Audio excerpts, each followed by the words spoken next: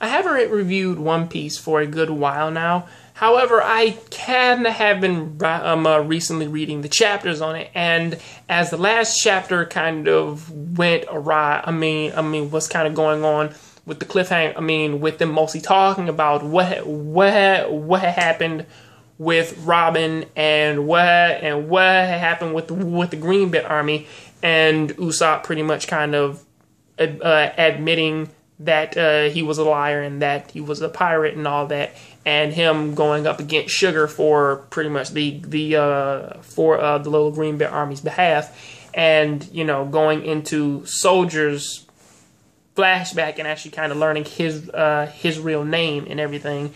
This episode, we kind of continue his flashback, going after his story with what had happened once he got out of the Coliseum, and he had become a member of the Royal Guard. And also, this is the episode this is the chapter which does kind of give you some information about how he lost his leg. And because he cut it off because they tried to stop him with some sea stone, and he told them that he didn't have a devil fruit ability. That was pretty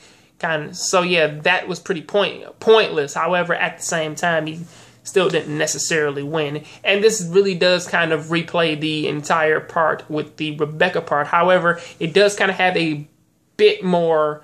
It does give us a bit more into what actually happened in the castle right after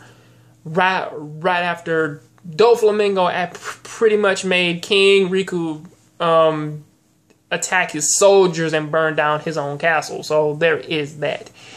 Going into this though, the flashback for Soldier and his past, I can't pronounce his actual name.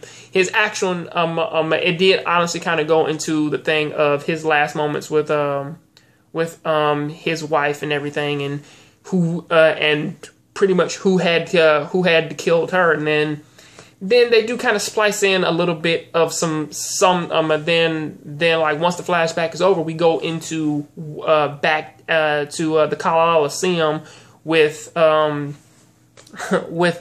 Sabo dressed up as Luffy, pretty much fighting off Jesus or Jesus, whatever. I can't really pronounce. I think they pronounce it as Jesus.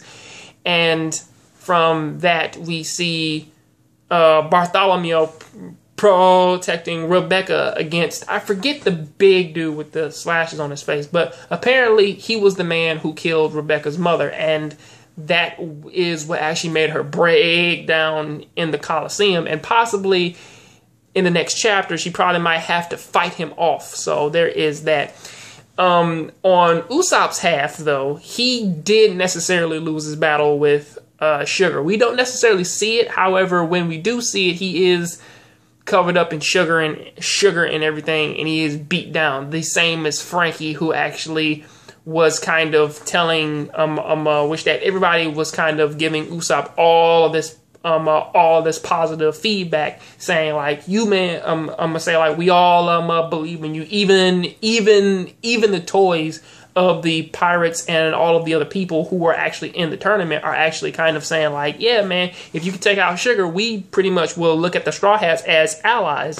And as Usopp's there, Sugar still honestly thinking that the other grape is poison, she gives it to Usopp, even though it's super Tabasco and it's just super hot. It was meant to knock her out. As soon as she gives it to Usopp and he eats it, he makes a super silly face, which scares the crap out of her and then just makes her pass out. Seriously, I found that actually pretty funny because she's super sensitive to the point in which that she can't eat, in which that like she can't handle super hot foods, and scary faces just knocks her out. Now, honestly, I do believe that in the next chapter we will actually see every toy go back to how they used to be, and everybody gets their memories back.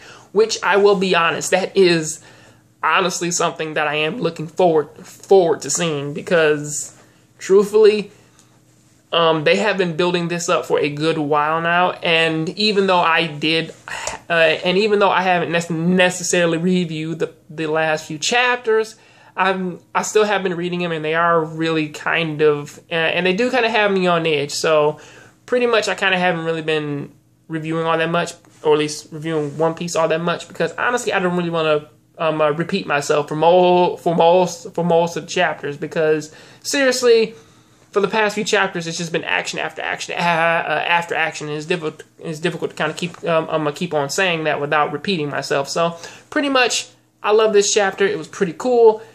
I do kind of like the battle things of well, not necessarily the battle, but like I do like the story aspect of them constantly going back to giving us Rebecca's side of it, giving us Soldier's side of it, giving us King Riku's side of it, Raku. I think it's Raku, but we get like all three of these sides painting the entire picture for everybody. So honestly, there is that. However, pretty much I gotta end this video, and yeah, I thank you guys for watching, and hey, please tell me what do you think of this episode down there in the comment section, or at least chapter down there in the comment section. I'll see you on the next John Graver show, so please keep watching anime, keep playing video games. I am out.